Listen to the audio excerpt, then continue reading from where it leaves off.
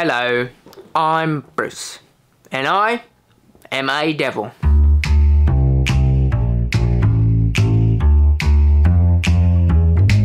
Though I'm not the devil, that's my boss.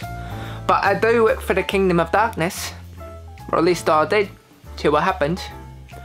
You see, in the kingdom of darkness, there is no unity, only division. Every man and monster for themselves.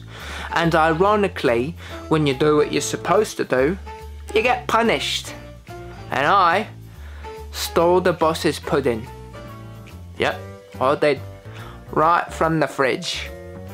Of course we have fridges in hell. It's hot. You don't want the pudding to go bad.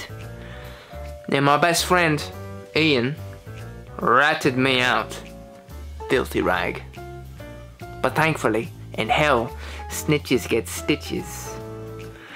But my punishment is unbearable. I've been sentenced to reading the Bible. Now, I will be under strict supervision of heaven, so you will hear the truth, the whole truth, and nothing but the truth, but from the perspective of a devil. So, believe accordingly. In fact, I've been commissioned from the upstairs department to tell you to use your brain. Don't just take my word for it, but rather go out and study that what we talk about. Especially you who go to church. I mean, sometimes there's very little difference between a devil and a preacher. In fact, some of them even work for us. I bet you've met them before, haven't you? So, who is this for? Well, my fellow devils, witches, goblins, university professors, other creatures of the night, but as well as you humans who are struggling with a thing called faith. Or maybe you've been to church and you've been burnt. Or even better, maybe you don't believe in any of this at all. You think it's just ludicrous. Which, if that's the case, we've done a really good job. Ironically, I have to go and undo all that.